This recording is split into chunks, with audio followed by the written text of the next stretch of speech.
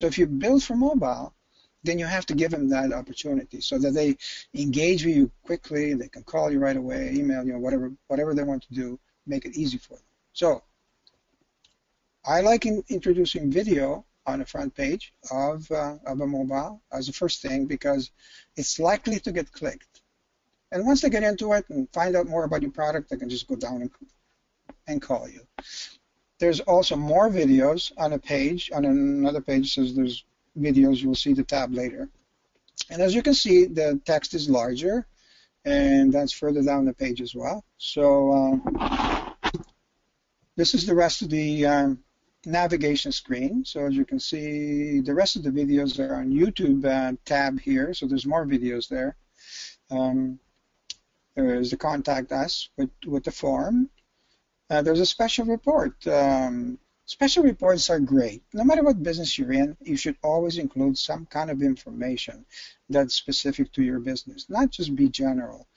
Try to be helpful.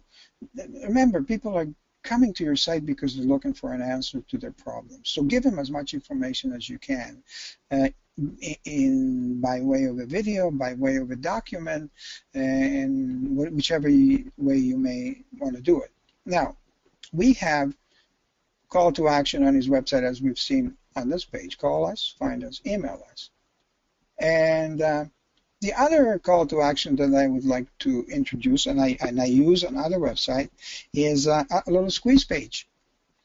In this case, I would need his email server, like Aweber or GetResponse or any of those, and set up a little form.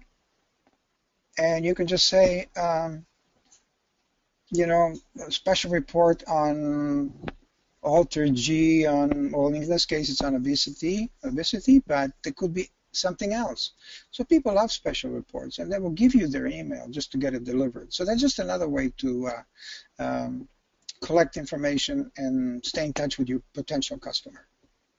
As you can see, text is much better and bigger than on James' site. So basically, this is the difference. So make it easier to read, make it easier to navigate, and give them valuable content.